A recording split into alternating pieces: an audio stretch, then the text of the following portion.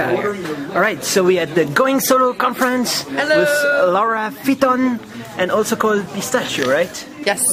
Because which I evidently can't pronounce right, but you guys pronounce it much better in Europe. Pistachio. Pistachio. So you're super famous on Twitter, right?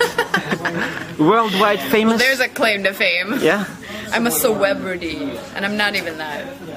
Aren't you? No. No? But I mean, you're talking about like you really like Twitter and you think there's a huge future in it. I'm a little oversubscribed to the Kool-Aid on that one. Yeah? So it's totally like some people you say they write blog posts where they say they don't understand Twitter. Yes. And I have written blog posts that? where I don't understand Twitter. I think it's important to go through that phase. So do you think that they will all understand it at some point, or everybody will understand it? Or do you think Twitter will evolve into something else, or?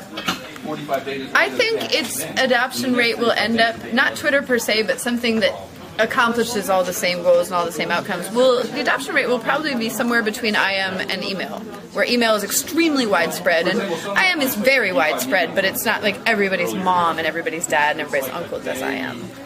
So if you were like the boss at Google, or that, you know, they have Jaiku, and you want to tell them what they should do to make it better, do you have some suggestion? Well, I haven't played enough with Jaiku to know. I'm certainly fascinated that, as far as I know, no company, to my knowledge, can I qualify that more, right, is building a white label version that can be secured in the enterprise and meet specific enterprise needs on data storage, regulatory compliance, protecting things within the firewall and the kinds of things, and yet enable the collaborative and mentoring and organizational flattening experience of a Twitter.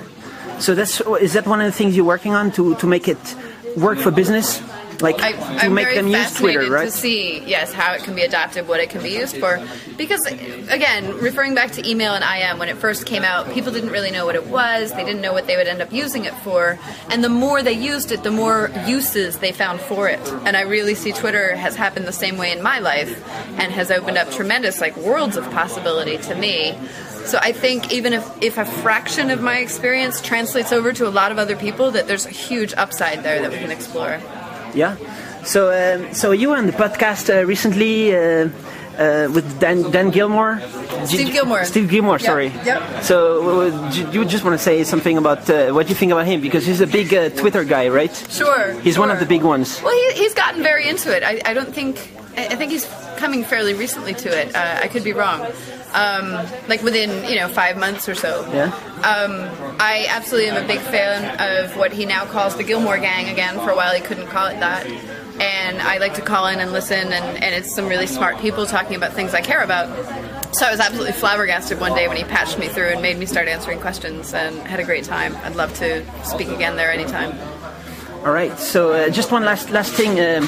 Do you think that more and more people are getting to be freelance? And is it something that's really nice? Really, I mean, it's cool compared to a life where you have to have a boss and. Well, I think Stowe was very right in being even-handed about it and saying, sure, there's all these great advantages, but there are a lot of disadvantages too.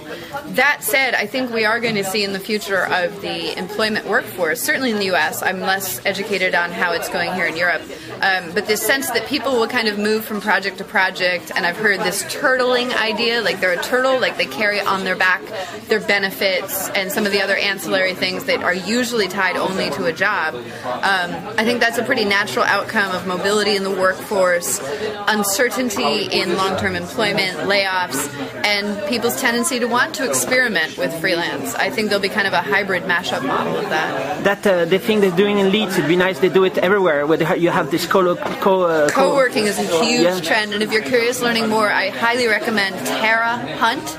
TaraHunt.